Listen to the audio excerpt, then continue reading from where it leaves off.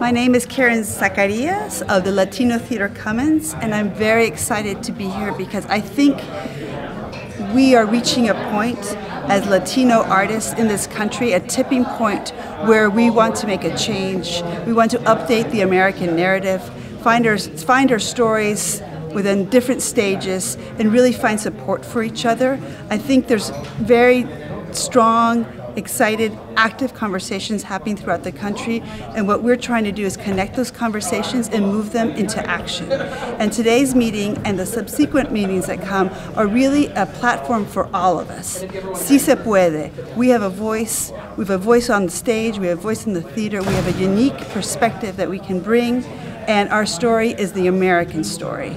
We are here to share our voices, to share our thoughts, and to really empower each other to take our story, take our narrative, and own it. We are creating our table and inviting everybody to come join us. Si se puede.